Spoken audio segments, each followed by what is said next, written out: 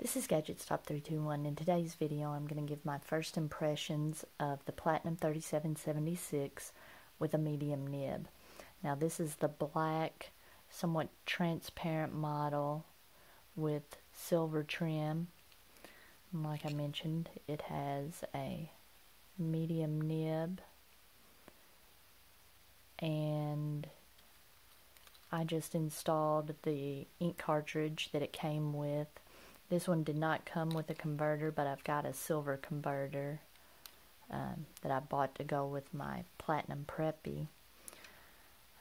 I've recently, as I've tried the 3776 and the Sailor 1911, I've grown to really enjoy this style of pen.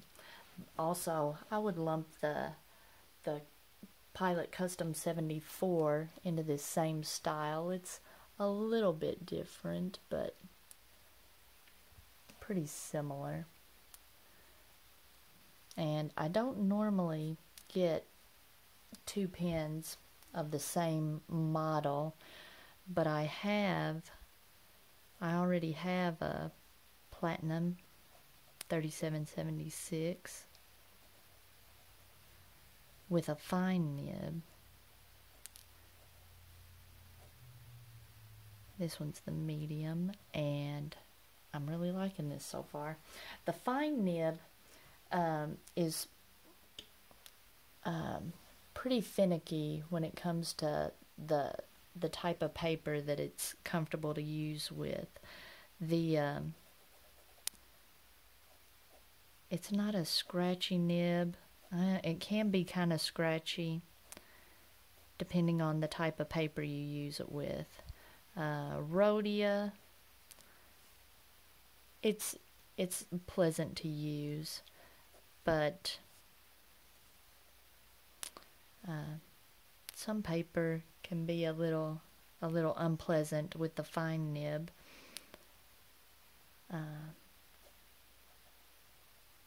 This nib is fairly smooth.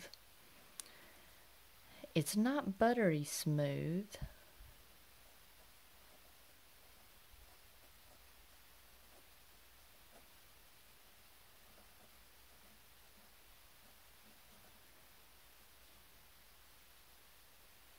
but I like it.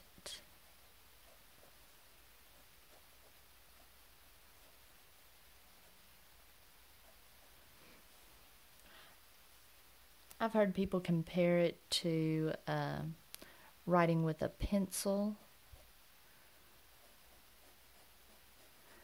Puts down a nice uniform line. The ink keeps up with it.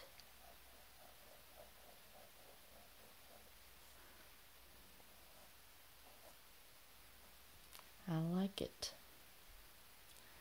I think this is going to be my go-to. I can see using the fine nib for really small grids in like a Hobonichi or a Jibun Techo. I'll probably do some writing samples in those. Actually, this medium would probably be just fine. But so far, I'm liking the medium. The medium seems to be my go-to nib size when it comes to the really fine Japanese nibs like Sailor and Platinum.